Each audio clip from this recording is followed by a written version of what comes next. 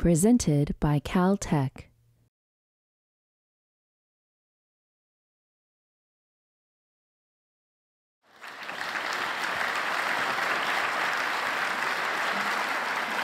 So it's my great pleasure tonight to introduce Rana Adhikari, who's an experimental physicist on our faculty in the Division of Physics, Math, and Astronomy. And he's focused his career on building the supremely sensitive LIGO interferometers that have generated so much recent excitement.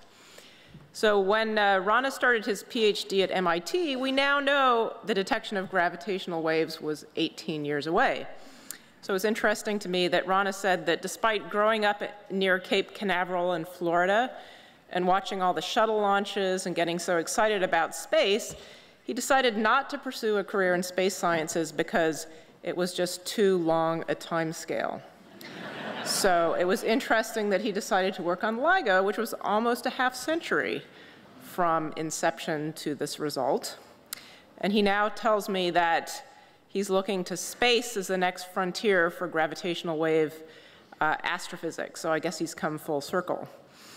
Besides his childhood in Florida, another little-known fact that I just learned today is that Rana supported himself through school and graduate school by working as a car mechanic, which was very good training for being an experimental physicist, probably the best he received given he did go to MIT. I had to say that for the Caltech alums in the audience. But anyway, tonight Rana is going to tell you about the future of the amazing LIGO machine. Rana?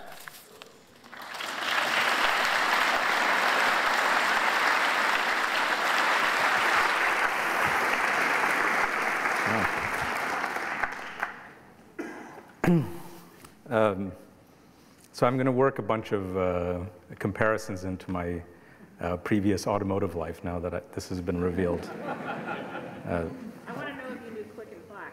Of course. Everyone in Cambridge does who works on cars. I didn't work on cars by choice in Cambridge, by the way. It was just I was unused to the effects snow has on cars from the south.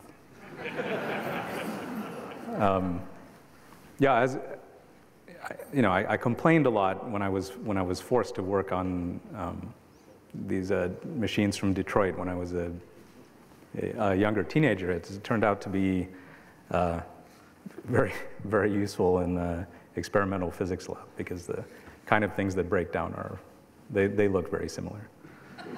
If you stuck your hand into a fan belt or a radiator or doing a head gasket in a gigantic Pontiac or something, it's not so scary to work on interferometers, just so you know. Well, so to give a little introduction to where this is, one of the things that excited me about getting into this field was that we would be able to do something which was akin to doing atomic physics and atomic spectroscopy on atoms, but to be able to do this on the most exotic things in the universe, neutron stars and black holes. And at the time when I started in the late 90s, the first detection of gravitational waves was just a few years away. And it seemed reasonable to get into the field. Whenever I give talks, I have trouble with lasers. I think this is, the universe feels something about me. I have a backup. So optical astronomy obviously started with the birth of human beings and eyes. It's been going on a long time and has been really advanced in the recent days. And the sky is now gives us a lot of information in different bands. There's the cosmic microwave background, infrared light, gamma rays. But at the time, the gravitational wave sky was empty. And I thought, this is a great opportunity. This would be like getting in on the ground floor of radio astronomy or X-ray astronomy. This is a great thing to do. So what are gravitational waves? This quote from John Wheeler, I think, gives us the best picture of it. Mass tells space-time how to curve, and space-time curvature tells mass how to move. Okay? And then there's this picture you can look at. Here's the sun, and the space-time is bent and here's the motion of the planet around the sun. But I like to give, okay, so here's an equation, but I promise you no more equations, just the first one. And I won't even write down everything here. But I think it's important to understand this one. On the left-hand side is the curvature of space-time in units of 1/meters squared. And on the right-hand side is this big conversion factor, and this T mu nu term here, which has to do with the energy density that you're using to make the space-time curvature. So this would be the energy density of the sun, for example. And what's this conversion factor? 10 to the minus 43. So 43, 43 points after the decimal point. And this, I think the way to, since Fiona mentioned cars, this is a little bit like it's just a conversion factor like miles per gallon. And so if you want to find out how many miles you can go, you take your miles per gallon number, which is hopefully bigger than this, and you multiply it by gallons. That's what you get. In terms of general relativity, what it means is that you're going to need a lot of stress energy if you want to make any curvature which is reasonable. And that's the reason why we here on the Earth, in our, although when I'm clenching my fist, there's some energy here, the curvature of space-time due to that is so minute that we usually don't have to worry about it. And then the exception, of course, is the system of GPS satellites where we take this into account. So gravitational waves, there's a lot of talk in the press about have they been, has Einstein been proved right or wrong? Is there evidence for it? Is this the first discovery? Well, here, it's funny, I looked this up, and when Russell Hulse was in Puerto Rico looking at the data from the Arecibo radio telescope there, I was, right at the time, I think to the week, when he realized that there was some funny perturbation to the pulsar he was observing, I was about 1 day old. So I'm not superstitious, I'm just telling you this is a coincidence. From this dot, I was intrigued.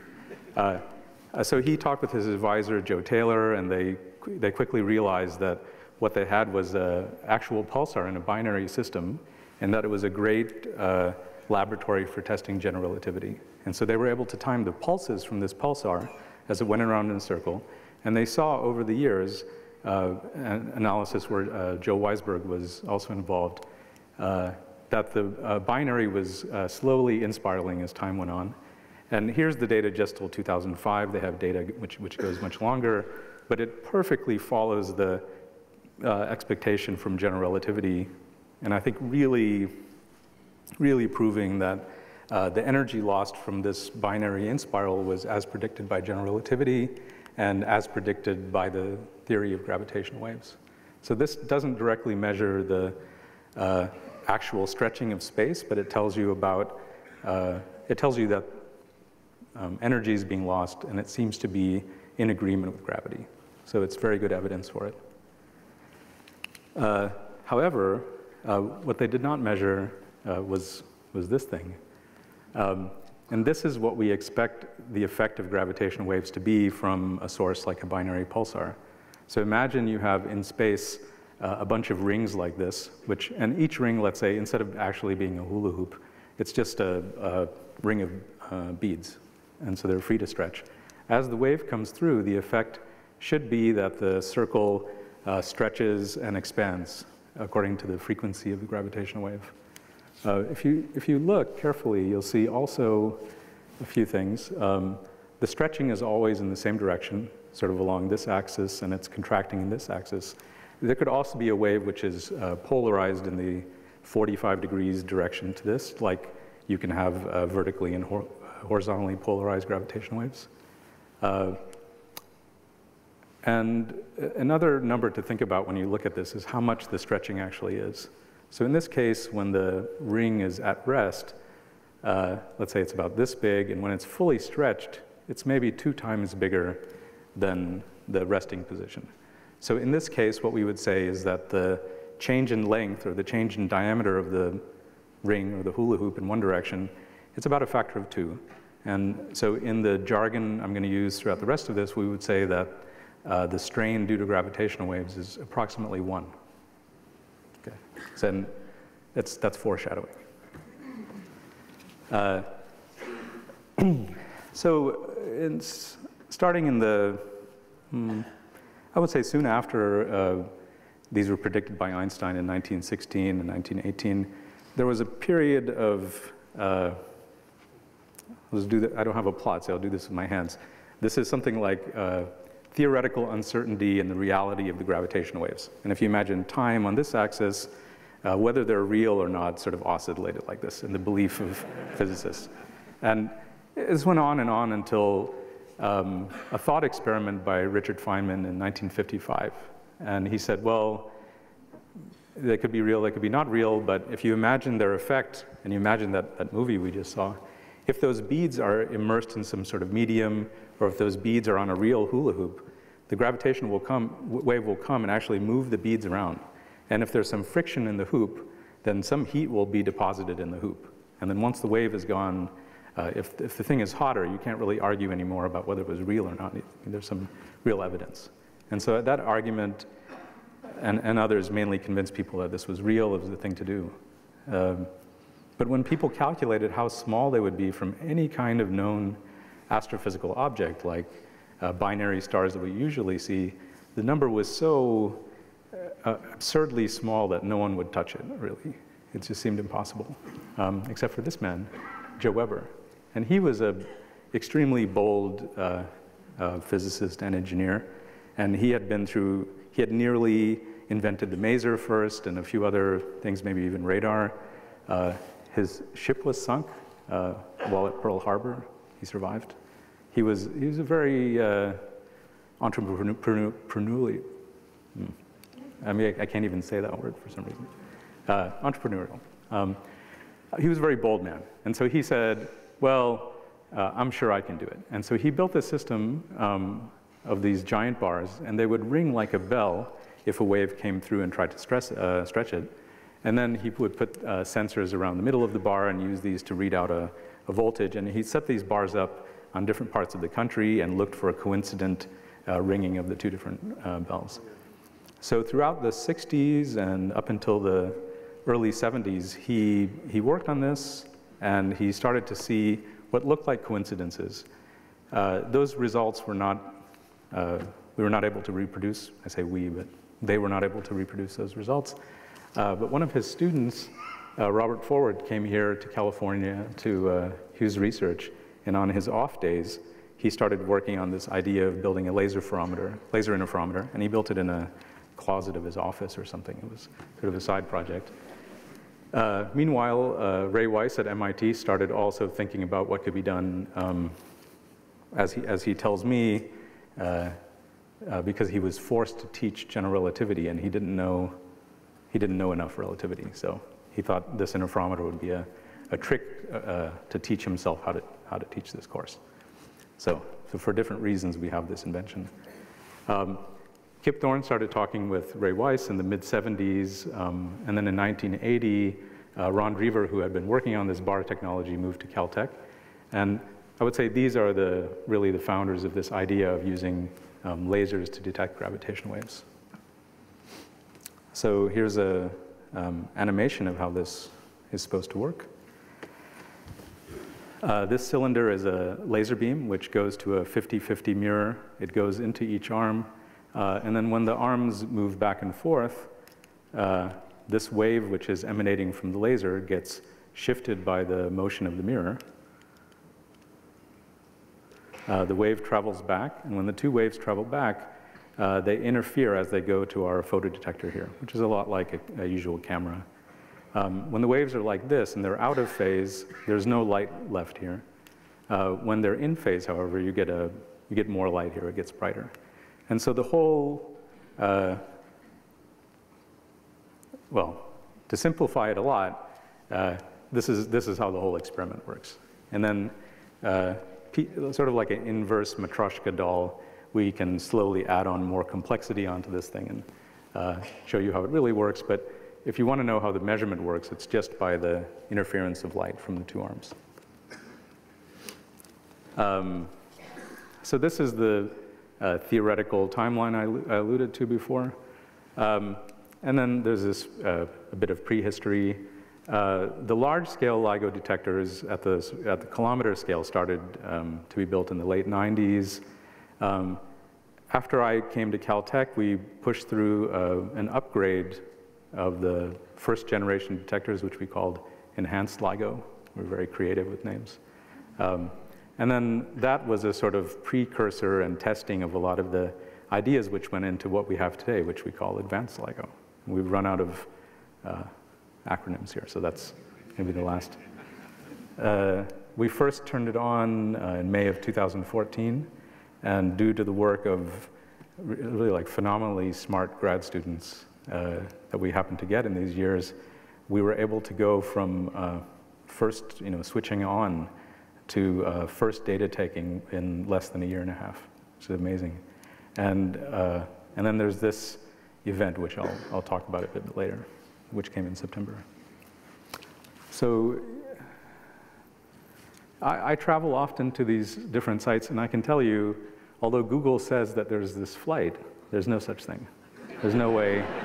If you try to get from here to here, it's something like a 20-hour up and down flight. But this gives you some sort of notion of the distance between those. It's something like an 8-hour flight, if you could make it. And why do I show you this? It has something to do with how the detection actually works. So one site is here in eastern Washington, and one is in northeast Louisiana. And it's 3,000 kilometers between the two detectors. And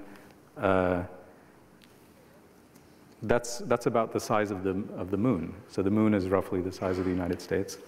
And the distance from the Earth to the moon is about 100 times the size of the moon, or 100 times the size of the United States. So 8 hours across the country, and 800 hours if you flew to the moon on a 747, let's say. So that's a pretty long flight. But still, for light travel, that's only 1 millisecond one way, so 2 milliseconds to get back. The solar system, on the other hand, is 1,000th of a light year, or I guess 8 light hours. So it's quite a bit further than the moon, and I don't even want to imagine the plane flight. So astronomers like to use this unit of parsecs, which I'll use, but to think about it in terms of the solar system and the size of the moon, approximately 3.3 light years is a parsec. So when I say 100 kiloparsecs or something, that's around 300,000 light years. So here we are. This is roughly the size of the galaxy. The distance to the center is approximately 20 kiloparsecs. And that's more foreshadowing. So I'll tell you a bit more about what we've seen and how far away it was, but it's good to keep in mind the size of the moon and the galaxy and so on. So this is, I'm slowly going to add detail to how the experiment works, because I don't want to assault you with a bunch of busy diagrams right away. So you saw this easy idea before. There's a laser, a beam goes in, it goes down, up and down the arms of a Michelson interferometer, which are 4 kilometers long, and then they interfere. So this is all still going on. But here I've added the fact that we add some optics here at the beginning of the arms. And the purpose of these mirrors is, one way to think about it, is that the light goes in and bounces around about 300 times in each arm. And so effectively, it's as if we've extended the length of the arms by a factor of 300. And why would we do that? Well, it's because of the hula hoop movie that you saw at the beginning.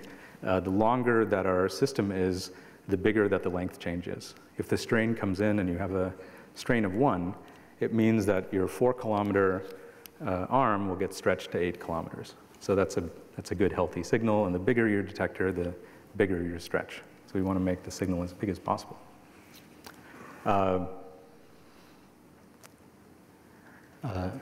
I sigh because I'm about to enter into this endless topic of noise, which is my bane, but it's my life. So I sigh. It's like meeting an old friend again.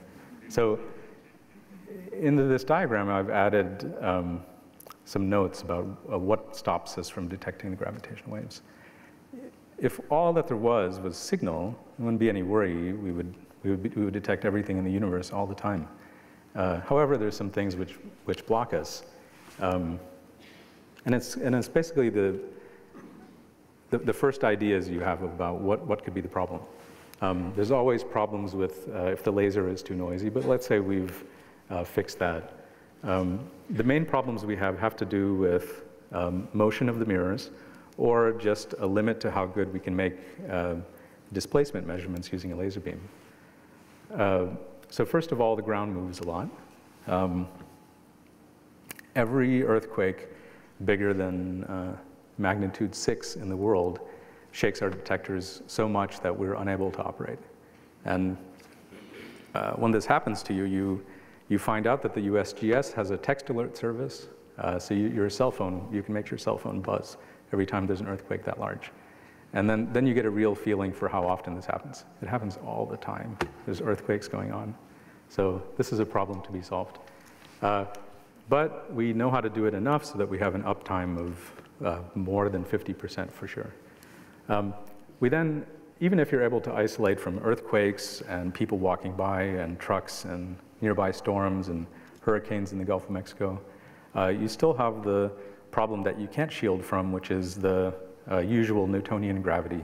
If I stand near one of our interferometer mirrors and I sort of do some sort of motion like this, the fact that I'm shaking around is changing the gravitational pull on the mirror, and that disturbs things. So we have to shield the nearby environment and exclude any people from getting close, and any trees from shaking nearby, and any animals from coming nearby. That can be done.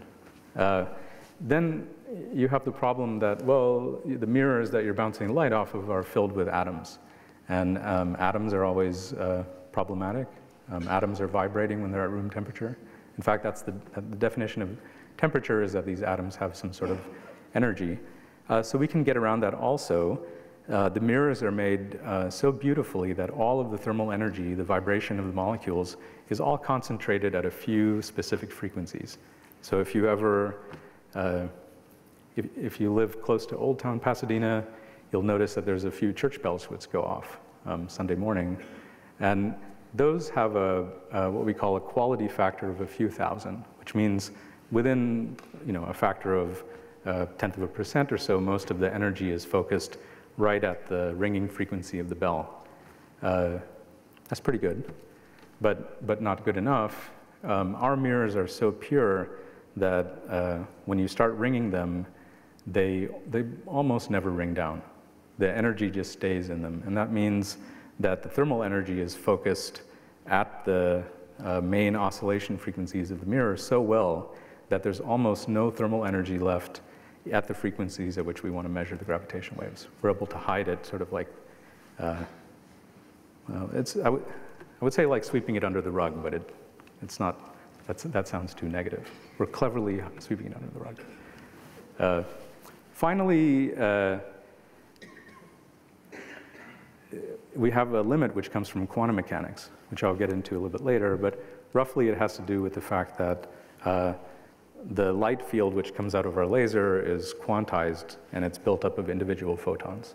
So these individual photons hit our detector, and the pitter-patter of, can I do this? Yeah, that's my simulation of photon noise. This kind of pitter-patter is a masking rumble and hiss, which we're trying to detect signals on. And so it's tough, but we have tricks. This is yet another timeline. This tells you a little bit about how long this has all taken. The first gravitational wave bar detector here, this red square, was built in the 60s, and the sensitivity in these units of strain was around 10 to the minus 15, which means the first Weber bar could have detected a change in the aluminum bar at a level of 1 part in 10 to the 14 or 15, which is pretty amazing. It's a huge bar. But the sensitivity to an astrophysical source like a binary star system is 10 to the minus 7 megaparsecs. So what does that mean? That means 0.1 parsecs. So if you recall the picture of the galaxy, that means that that binary system has to be pretty much right next door. So luckily, he didn't know at the time how weak the signals would be, or else maybe he wouldn't have got into this business. These first two interferometers were the one built by his student, Robert Forward, here at Hughes in Malibu. And then there was some few technical improvements, but nothing major until the mid-'80s. This is the sensitivity of the first prototype interferometers at Caltech. I got into this field a little bit before this colored bar here. And after working for about a year, I experienced my first crisis of belief that the system was going to get better. I thought, maybe I should change fields. This looks tough. Nothing's happened. It's been a year. Nothing's getting better. What should I do? However, around that time, the large kilometer-sized systems were built, and this improvement that you see here by about a factor of 20 or 30 just came from having large systems. So I worked and worked and worked. 2004 came. Our progress started to slow down again, and I thought, well, we haven't seen anything. It's been a few years. Maybe I'll change fields again. It seems it's a long, 2 years is a long time to wait for something like this. Little did I know we were going to get a lot better. So for some reason, I stuck around, luckily so. By this time, our sensitivity to these kinds of binary stars had increased to the level of some around 100 or 50 to 100 megaparsecs, which starts to be in the region of interest. It means that you're able to see out to sort of thousands of galaxies. And you might think there's a reasonable chance of making a real astrophysical detection at that time. So yeah, as I said, in 2014, we first turned on these detectors. Let me explain this plot a little bit. On the y-axis here is the strain quantity I keep talking about. And on the x-axis is the frequency. This frequency is just the stretching frequency or so. The human audio band goes from 20 to 20 kilohertz. My voice is mostly in this band here. So all of the noise and signal and something that we were going for are I think easily understandable because they're at human vibration frequencies. So this yellow curve is where we thought we ought to be able to get to. And when we first turned the system on, instead we saw this pink curve. And we were off by this factor of a few hundred in sensitivity from day one. And to all of us, I think that seemed extremely good, because the last time we had tried this in 2001, when we first turned the thing on, we were off by a factor of 1,000,000. So we thought, how clever are we that we're not off by a factor of 1,000,000 from our calculations? Right. It's a kind of optimism. But let me just explain what this y-axis means. So this is the fractional length change. And so this means if you have a system which is a kilometer long, and you have a strain of 10 to the minus 21, that means that you're looking for a change in the distance between those 2 points of 10 to the minus 18 meters. And so for scale, the thickness of my hair is about 100 microns. The wavelength of this red light is a little bit smaller than a micron. The hydrogen atom is 10,000 times smaller than that. The nucleons inside the hydrogen atom are 100,000 times smaller than that. And the distance that we were trying to measure is then 1,000 times smaller than that. And so I think it sounds ridiculous too. I don't know how else to say it. It's such a small number. And you have to wonder if someone comes here next year and just makes some arbitrarily small numbers, 34 or 45 or something like that, you shouldn't, don't sit here for that, because that person is a crackpot. You cannot do 10 billion times better than this. This is already hard. So anyway, we turned it on. It was like this. We wanted to get better. And if you ask me later, I'll tell you about it. But we found a bunch of technical problems and things that cause disturbances within the system having to do with stray electric fields and magnetic fields and electronics noise and the scattering of light from our mirrors, which go out into the system and come back. And slowly we were able to trap each of these things one by one and remove them. And around September 14th, well, this is October, but if you look at this brownish curve here, we were about at this level, so a factor of several away from the ultimate limits, but about as good as we could have expected to get, given that we hadn't turned on all of the bells and whistles of our system. So doing pretty good, I thought. Just to zoom in to what was going on that fateful morning of September 14th. The two detectors, the one in Washington, the one in Louisiana, were about the same, roughly speaking. But if you look here, there are a bunch of lines and features in this noise spectrum, whereas if we were limited by fundamental things like quantum mechanics and the vibrations of the thermal vibrations of the mirror surface, it would be very clean. It would be like a more smooth noise. And these peaks have to do with a bunch of different things. C means calibration line, so we put in vibrations of the mirror on purpose in order to calibrate how much exactly our measurement channel is measuring. P has to do with the power lines. So the neighboring towns near our detectors have a lot of, they like to use electricity. You know, they watch their television. They like to have power at night. And so we have a lot of radiation from them and also from our own facilities. W are some wire modes which have to do with mechanical resonance in our system and so on. But beyond these lines, you also hear some, or you see some scruff here. There's some peaky things here. And in this red one, there's this awful band of stuff. What is that? So at the time, we were still shaking things down, and so we were slowly fixing some of these things. If you visit one of these places, things look like this. The LIGO collaboration has several hundred people, but any given night, late at night, there'll be one lonely graduate student fixing something that nobody understands, but that seems very important to that person. And this is what it looks like a lot. This is a common scene. There's a picture of me from 2003, and the only difference is I'm on this side of the room. Almost nothing has changed. So let's see if this works. So this is the sound of the detector, hopefully. Okay, let me lower the volume a bit. So what you're hearing there is one of these sharp lines. And these are the glass fibers which we use to hold up the mirrors of the interferometer. And the glass fibers are vibrating just due to the thermal energy of being at room temperature. And so they're vibrating. And it sort of sounded loud, right? But that's how sensitive the system is, that the thermal vibration of wires is so loud.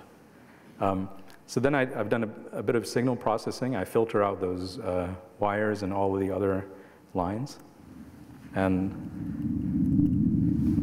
this is what the detector sounds like. It's a rumble.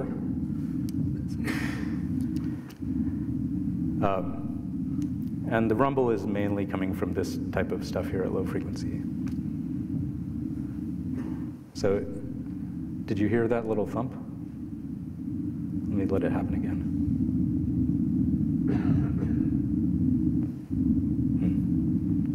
I didn't hear. I'm going to turn it up a little. There, that was it.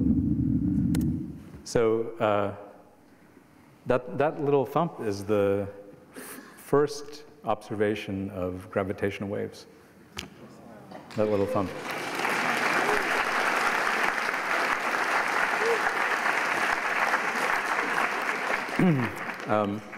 So we took the data and we matched it. We matched our best calculations from general relativity to it. And let me play you the signal now without the noise. I think the noise is interesting, but that's just me. So I'm looping it here. We didn't really have this many signals. But you hear it, there's a little bit of a swoop at the beginning. It's very short. But then this thump, to me, is the most remarkable part, the thump. What's that? What is that thump? So here it is, the signal. Let's look at this one first. So this is it in time. When it comes into our band, it only lasts for maybe 100 milliseconds at most. And it sweeps up in frequency from this almost inaudible place, 40 and 50 hertz, up through 100 hertz and to close to 200 hertz. So the thump you're hearing at the end is this burst of waves right at the end. And I've always wanted to stretch out the signal. I've been incapable of doing it, but I think it's good as it is. The thump, it a little bit sounds like if you hit a car tire with a tire iron. It immediately damps down. It's not like a bell. It's not like a guitar. It's not like any of those things. It's immediately damped. And the reason for that is really, it's a kind of breathtaking thing. The black hole itself, after merger, is ringing. And the reason that the oscillation goes away so soon, the reason that it's damped so much, is that the full energy of this black hole system is radiating into space. And so the energy is completely sucked out into gravitational radiation, and that's why the oscillation dies away. So let me show you a couple of animations, and then we'll come back to this one. Oop. No. Let's try this. So here's what we think happened. There were two black holes orbiting each other, each one about 30 times as massive as the sun. And here, this is not an artist's conception. This is a real astronomical background, which is not related to the black holes, but on which we've projected a real calculation, the real numerical simulation of what we think the space-time was doing at that time. And so the black holes orbited, they formed a common horizon, and then finally settled down into one massive black hole, and you could see the shaking at the end. This is another one. Here, the color coding is telling you about the curvature of the space-time. So these are the two black holes. You can see right under them, space is intensely curved in the negative direction, which means things will get trapped in the black hole. The orbit is being traced out here. Here we are in the early part. Around here is where it enters the band of our detector. We get a few cycles before the merger. As it gets closer and closer, you should watch. Hopefully we'll stop the movie. An interesting thing happens here. The curvature goes in the other direction, right at the end. And this is a really phenomenal, stormy, twisting tornado of space-time. And then they merge, and they form a common black hole. And this is so fast, the movie has to be frozen. But that's a really interesting point where two black holes are separate, they're forming, and then a neck forms between them. And there's a sort of black neck which forms between two black holes. And then it settles down, it's one black hole, it's shaking. And then these waves are the waves going out to infinity. And when I started in this field, one of the options was to get into numerical simulations of black holes. And I also thought that seemed impossible. I said, that's never going to happen. I'm going to work on this detector.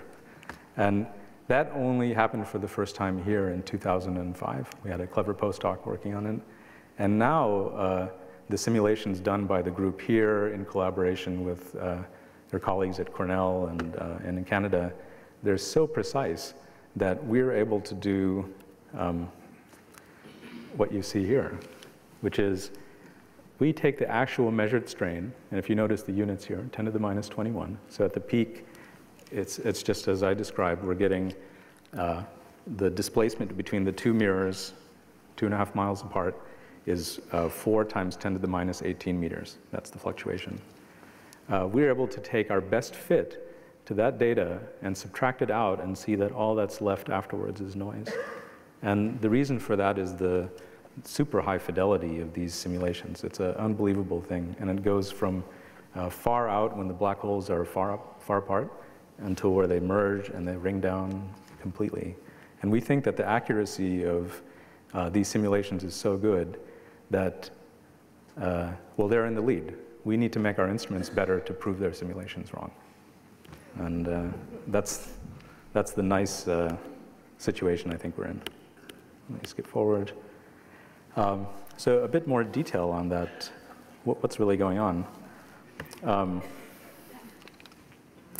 So this early part is the inspiral. It's coming together. It merges. It's sort of forming a common thing. And how can you estimate what goes on? Well, you heard the thump. You know it's sort of a low frequency. And, well, the Schwarzschild radius, which tells you about the size of the event horizon, roughly is this, where this is the Newton gravitational constant, the mass of the black hole, and the speed of light. And for the final black hole, which we have, which is around 60 times the mass of the sun, it's 183 kilometers. And if you take a black hole of that size, and you imagine you could poke it with your finger and dent it, the horizon would deform, and that perturbation would travel around the black hole horizon at the speed of light. So you can calculate how long that would take. And that would be the perimeter of the hole divided by the speed of light. And if you invert that, you get this frequency. And in fact, this is the frequency of the thud that you heard at the end. It's a couple hundred hertz. I just want to zoom in because I'm somehow, when I wrote my thesis, I did a search for black hole ringdowns. And since I didn't find any, I'm now endlessly fascinated with the fact that we have a real natural ringdown to stare at. So I keep showing people this plot. Here's again the merger. Here I've taken the data from the two detectors and shifted one of them so they're on top of each other. Because the signal came not from right above, it went through one detector before another one. And then you can see this yellow curve as the calculation, and it pretty much matches up with the data, and you can see there's a few cycles of ringing at the end. It's amazing. I have full faith in my theoretical colleagues, but I would have bet big money that the first detection would not have been predicted correctly. And it's amazing that with such detail it actually happens. Yeah, so as I said, the signal came through Louisiana first, and around 7 milliseconds later it got to Washington. We used that information plus details about the waveform and the fact that the detectors are sensitive to polarization to localize it in the sky. This is the whole sky. And we think it came from the southern sky close to one of the Magellanic Clouds. But our uncertainty is pretty big, like so. Yeah, pretty big is an understatement.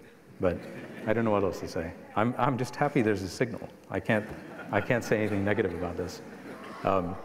But in order to do better, we need two things. We need more gravitational wave detectors, and we need help from our colleagues in astronomy who have real capability to pointing using optical telescopes and radio telescopes and so on, which I'll get to. People often ask, well, you're talking about this one event, and you looked at 2 weeks of data. How many events do you have? Do you secretly have 1,000 of them, and you're going to just keep us in suspense and tell us a little bit at a time? Well, this signal that I just told you about was extremely strong, and so we were really glad to see such a strong signal. But the majority of signals, which are coming from a huge distance away, are sort of at the threshold of what we can detect. So for us to tease those out from the noise and say unequivocally that they're real takes us a really long time. And slowly we're getting better at doing it faster and faster. So I don't know if I can really, I assure you, I say this without any basis, I assure you that in the future these things will come out much faster and you'll know about them better. But even so, from this histogram, which shows something like our confidence in detection and the probability of false detections, you can see our estimate for the background, if there's no signals, is something like this. And there's a little bit of evidence of there being other signals above the background. And so I think you can do the arithmetic for yourself. If this is 16 days and we have 4 months of data. Anyway, you see what that means. That's as much as I'm allowed to say. This is a sort of a baseball card description of the event that we had, of which I think this is a tremendous number here. The initial masses of the black holes were 36 and 29, and the final is 62, which leaves a big discrepancy. That means that just during the part of the signal that you heard, 3 solar masses of energy was converted into energy. Three solar masses converted into energy. By comparison, this is something like 10 to the 23 times more luminous than the sun during the peak time. And the luminosity of the whole universe is about 10 to the 48. So this single event outshone the entire universe by a large factor. And it's really strong. And I guess it's interesting. There are these events out there so bright, they're doing this kind of thing, and we've only just started to see them, which means there's a bonanza out there. If you want to find out more, we release a lot of the data publicly, and so you can download it for yourself and do what you like. I always wonder, I sort of flip-flop between different existential crises. And before this event, I said, oh no, what are we going to do? What if there's no signals? And we've just been lost for all this time. And then now I say, wow, there's a bonanza. There's so many signals out there. What are we going to do? It's the same kind of worry, but it just has the opposite sign. There's no happy medium. So what should we do next is a question. That's I have a lot of phone calls about this. Well, there's we as what should humanity do next? Well, there's a bonanza in all the different frequency bands. So roughly speaking, the frequency of the gravitational wave signal goes inversely with the mass. So 100 times heavier system, and the frequency will be 100 times lower, roughly speaking. Here we're way up at the high frequency end of the piano. And down here, there's all this bass type of rumbling going on. This frequency scale is 18 orders of magnitude, so it covers a wide range of phenomenon.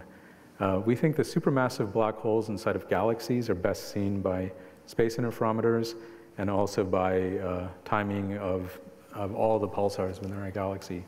These are both big efforts. This is ongoing and already has some interesting upper limits. Space interferometers we expect to be launched in the next couple of decades.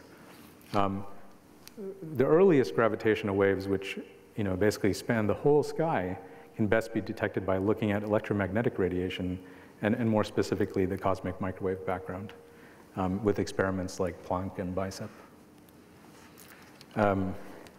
Less globally, I guess, what's next for LIGO? Well, there's all this bumpy noise that I showed you, which we're scratching our heads about and hope to fix in a few months. As soon as our detection was announced, we had a tweet from the Prime Minister of India who said, congratulations, and yes, I will put a LIGO detector in India also. So if I had known that, we would have worked harder and had a detection earlier.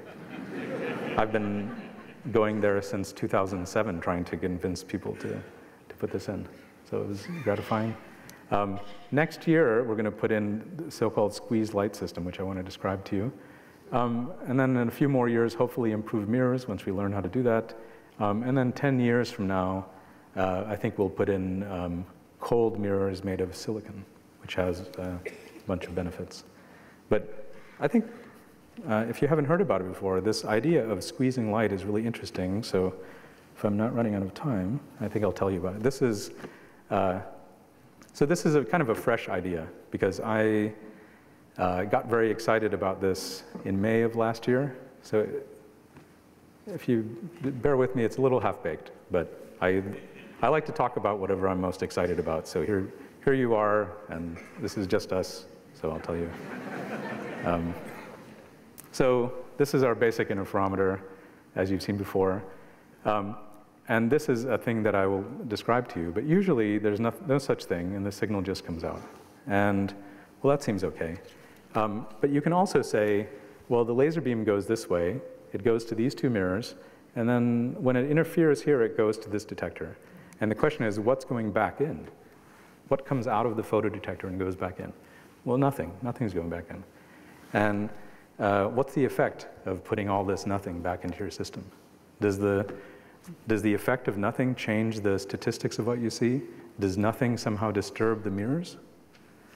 And any, reasonable person would say, no, nothing doesn't do it. Nothing does nothing, right? But nothing does something, in fact. We know, as I said before, light is made out of discrete photons. They're hitting our detector, and that's the pitter-patter noise. We also know light has some pressure to it. You've heard of solar sails and so on, and there's those toy radiometers you can buy, which don't really show you the radiation pressure effect, but they talk about it. This is a cartoon from our friends at Berkeley, which I think nicely illustrate this. You shine light on a system. In this case, it's this ball with a spring, but for us, it's our mirrors hung by a wire. And the momentum from these individual photons hitting this thing shake the thing back and forth. And then here, when they try to detect it with their photodetector, this is a thought bubble of the detector. And the detector is saying, hey, I think this thing's moving. And it is, in fact. And it's because of the photon recoil. But why should this really happen? What's the thing that makes for discrete photons, and why is there a fluctuation in the photon number? Is that just how light is born and that has to be? Yeah, no, not really. When the laser light comes into the system, yeah, it may have some noise to it, but you stabilize it as well as you can. And since our system is so large and we have all of these mirrors, in fact, the light which is stored in our system has a storage time of about 1 second, which means that all of this sort of pitter-patter stuff, the story that I just gave you, all of that stuff gets averaged out by the fact that it's stored in our system for so long. And even if it wasn't, if there was some noise on this side, when the two fields interfere, they'd mostly be canceled out by the time they got here. So there's several effects which make it so that noise which comes in on the laser system actually doesn't bother you. In fact, what happens is the empty space which is entering our system from this unused port goes in and interferes with the field which is resonating in our system. And it has to do with the fact that, well, empty space isn't really empty. If you look at the fluctuations of the electromagnetic field in a piece of empty space, the field is constantly going up and down, and that's a limit due to quantum mechanics. And so when you look at this, the fact that there's nothing coming in from one direction, what's really going on is that there is emptiness going on, and the beating of the empty space, the fluctuations in empty space, with our ultra-pure, clean laser is what produces the fluctuations that we see. And the quantum fluctuations lead to momentum perturbations of our mirrors, which provide a quantum limit. And they also actually lead to the pitter-patter hiss of shot noise that you saw. So what can we do about this? Well, let me back up a bit. So the Heisenberg uncertainty principle, which tells us about the statistics of this noise of empty space, says the following, that you can't measure two related quantities with arbitrary precision.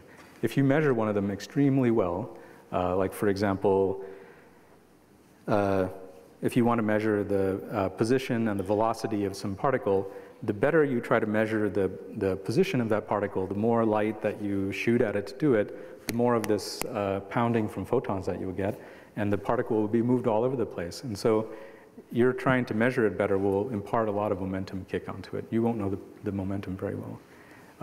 For the electromagnetic field, which is the laser we're using to detect this system, there's a similar relationship which has to do with the energy in the electromagnetic field and the phase of the light. And as you recall from this diagram, we're counting on this phase of the light to be really steady for us to make absolutely very good measurements of the gravitational waves.